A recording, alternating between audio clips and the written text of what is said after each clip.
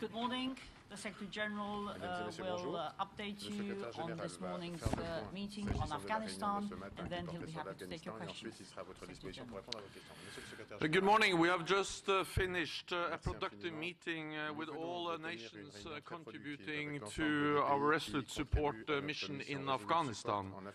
And together with President Ghani and Chief Executive Abdullah, we discussed the security situation, the Afghan government's reforms, and our continued partnership.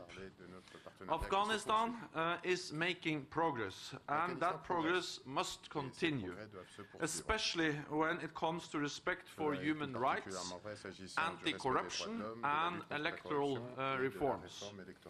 Working towards reconciliation should also be a priority. The Afghan security forces are now responsible for security across the whole country. They are defending the Afghan people with dedication and courage. We continue to train, advise, and assist them. But Afghanistan still faces serious instability and violence. So our continued political, military, and financial engagement is of great importance. That is why we took 3 decisions today. First, we agreed to sustain our resolute support mission beyond 2016 through a flexible regional model. And I thank President Obama for his significant decision on 2 levels. I also commended the other framework nations, Germany, Italy, and Turkey, and all other allies and partners that contribute to the mission for their strong commitment to our mission. Additional planning will be conducted in the coming months to define our overall presence in 2017. Second, we reviewed firm national commitments to continue funding for the Afghan security forces through 2020. And third, we reaffirmed our support for a long-term political partnership and practical cooperation with Afghanistan. So our message is clear. Afghanistan does not stand alone, and we are committed for the long haul. And with that, I'm ready to take your questions. We'll go to One TV in the front row. One TV. Please wait for the microphone. Okay, thank you very much. This is Abdullah, One TV, Kabul, Afghanistan.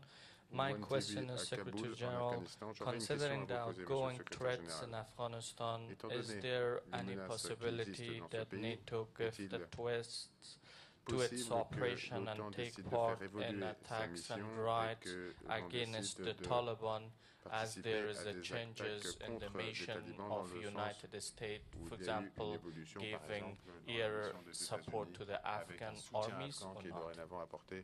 The resolute support mission is a non-combat mission. And what we do is to train, assist, and advise the Afghan forces. And I think it is extremely important to understand that we ended our combat mission at the end of 2014 because we, over several years, had built up a national Afghan army and security forces able to take full responsibility of security in their own country. So the resolute support mission is going to continue as a non-combat train, assist, and advise mission. But then the United States, they have a CT or a counter-terror presence in addition to the resolute support mission. And they continue to work with the Afghan forces also in operations directly against different terrorist groups. But that is for the U.S. to answer more in detail about those activities. Aux États-Unis pour avoir des détails sur ces activités-là. Radio Free Europe. Thank you, Mr. Secretary General. I have two questions. First, you know that President Obama has already said that the security situation in Afghanistan is still precarious, and that the Taliban are still a threat. You are well aware of the fact that some ISIL-affiliated groups are operational in some pockets of eastern Afghanistan. Do you have fears for instability in the country? Second question is that what are your specific demands from President Ghani and CEO Abdullah in return for all the support and pledges that you're making during the summit? Thank you very much. The situation in Afghanistan is not easy. It's a difficult situation. And of course, we see violence, we see terrorist attacks, we see turmoil, and we don't expect this to become easy very soon. So it's going to continue to be a challenging situation in Afghanistan. And that's exactly why we have decided to continue to support the Afghans, because they continue to need our support. And that's also the reason why we welcome the progress we see that the Afghan army and security forces are making. They are becoming more and more capable. They are developing new capabilities, for instance, Air Force. And when I visited Afghanistan some months ago, I visited also Afghan soldiers, men and women, who were trained as pilots, and I saw how Afghanistan is developing a new capability, Afghan Air Forces. So there is no reason to believe that all the problems in Afghanistan will be solved in the near future, but that's exactly why we'll continue to support them, both with our military presence, the rescue support mission, and with continued funding for the Afghans. The Wall Street Journal. I wonder if you could talk a little bit more about the funding NATO hoped to get, $1 billion in pledges from non-U.S. allies and partners for Afghanistan. How close are you to that number in pledges?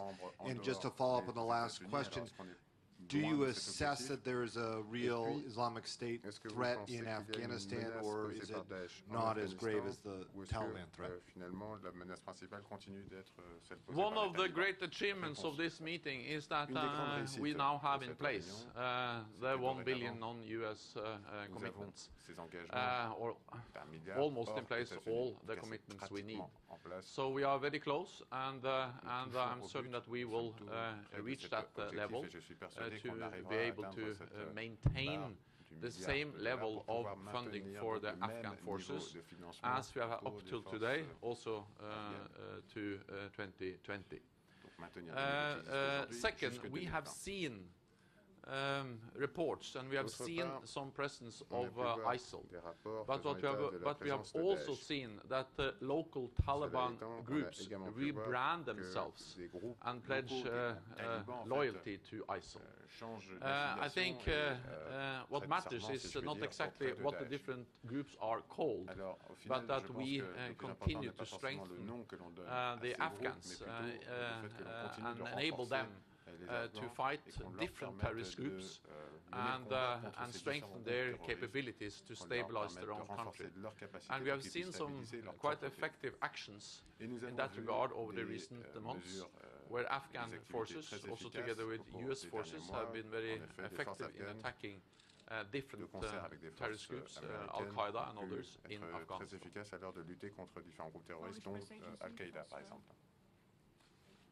Mr. Secretary, what sort of commitments has the Afghan side taken in return of NATO commitments?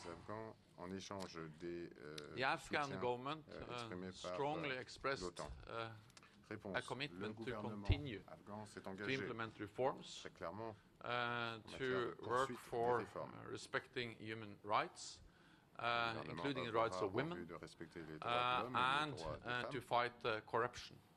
And that was also a strong message from across the board in the meeting today, that NATO and NATO partners will continue to support Afghanistan, but we expect that they will step up their efforts to fight corruption and to implement reforms. So there is a close connection between our support and our expectation that they will increase their efforts to modernize their own society.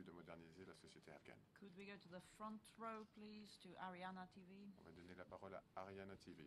Thank you, Mr. Secretary General. Afghanistan has always been talking about the lack of Air Forces facilities. Does NATO have any specific plan to equip the Afghan Air Forces so it can handle the raids by its own? One of the activities of the NATO presence, the resolute support in Afghanistan, is that we are helping the Afghans with developing their own air forces. And when I visited Afghanistan some months ago, I met with soldiers which were trained, or who were trained to become pilots at the Kabul International Airport, and I was impressed by their dedication, by their commitment, and Afghanistan is now in the process of developing their own Air Force capabilities, and this is of great importance, and that just underlines the importance of the NATO presence there. And as I said, I met both men and women who were strongly committed and were trained as pilots and other skills related to Air Force, the Afghan Air Force.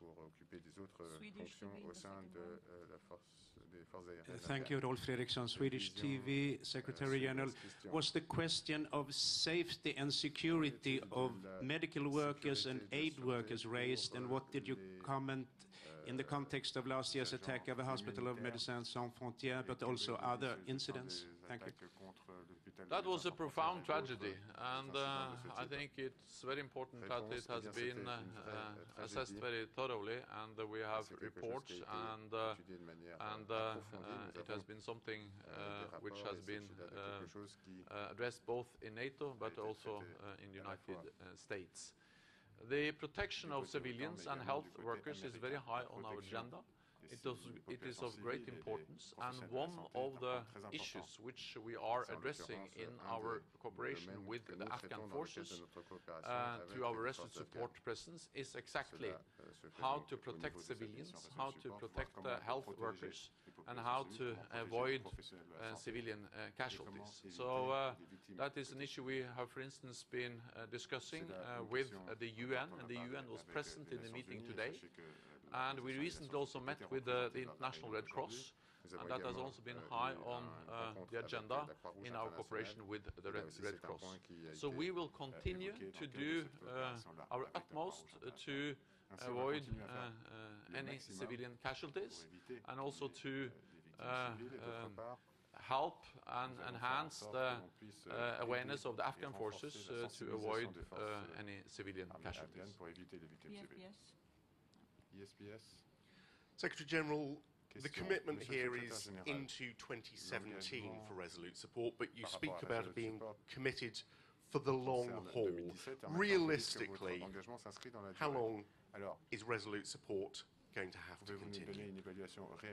There is no reason to speculate exactly on how long it will continue. I think what we have seen is that we are committed and we are ready to stay, and that's the reason why we have decided to stay beyond 2016, and then we have to assess the situation next year and decide what to do with our military presence. But you have to also remember that in addition to the military presence with our own troops in the resolute support mission, we have already decided to continue the funding through 2020.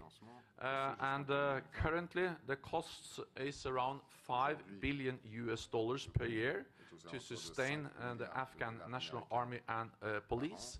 And at this summit, allies committed to fund the Afghan forces through 2020 at or near the current levels of 5 billion.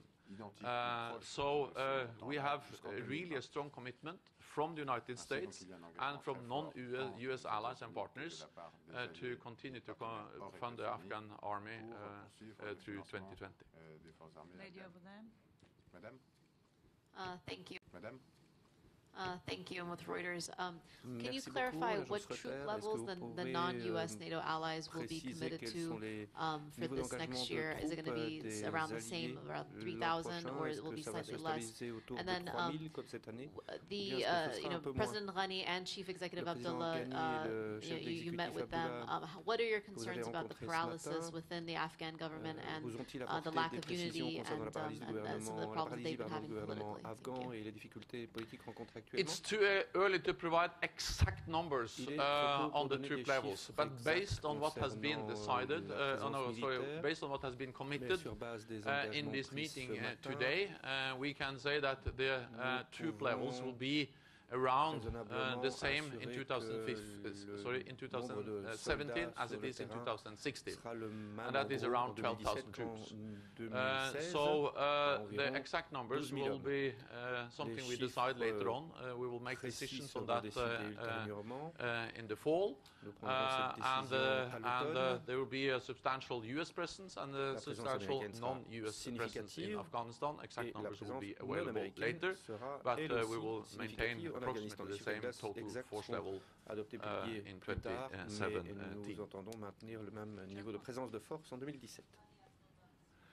Well, I met with President of Ghana and Chief Executive Abdullah, and I also visited Kabul recently, and we continue our very strong partnership, and they underline very strongly their commitment to modernize, to implement reforms, and to fight corruption. This is not an easy task, and Afghanistan still have many unsolved problems, but they are moving in the right direction, and I think it's also important to remain that the reason why NATO is in Afghanistan is to prevent Afghanistan from becoming a safe haven for international terrorists, and we have achieved that. Despite the fact that there is still turmoil, violence, and many remaining problems in Afghanistan. Des troubles subsistent et si de nombreux autres problèmes s'opposent encore. Thank you very much, Vladimir Dobrovolsky from Russia News Agency and OST Secretary General. Could you please tell us what are the main results of yesterday evening's discussion on Russia? And I agree with President Hollande that Russia is not a threat and not an adversary. We don't see any imminent threat against any NATO ally. Russia is neither the strategic partner. We tried we are not in the strategic partnership with Russia, which we tried to develop after the end of the Cold War, but we are neither in a Cold War situation. We are in a new situation, which is different from anything we have experienced before. The dinner yesterday was an informal dinner where leaders were able to discuss in a very frank and open way. And the main message from that dinner is that the alliance is united, that we stand together in our approach based on defense, strong defense, and constructive dialogue. And I'm very pleased to see how strong that message is in NATO and how united we are behind that message.